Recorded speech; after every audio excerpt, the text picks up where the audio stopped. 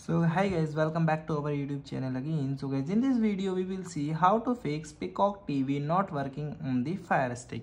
So guys, if you facing such type of issues, so guys, you are not alone. Many have users having such type of issues, and in this video we will find some relevant way to resolve this issue. Okay, so guys, let's start. So guys, first of all we can move to our app.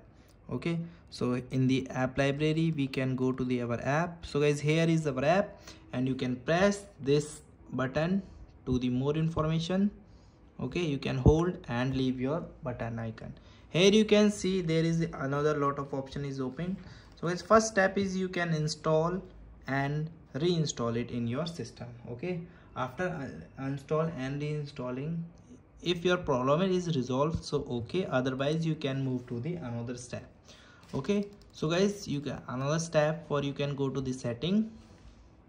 Okay, here you can see all the applications, then you can see the apps manage and installed application. Okay, here you can find your application which is not running, and our application name is Peacock. So guys, you can click here and click on the OK button.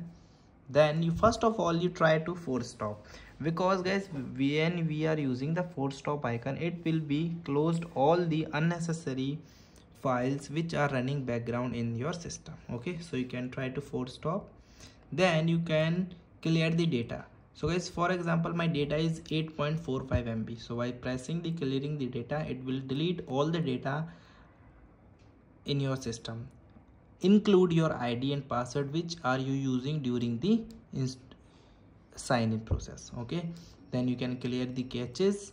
Okay, after the clearing the caches, you can clear the defaults. Okay, by performing all the thing, if you stuck in your problem, so guys, you need to check the update of your FireStick.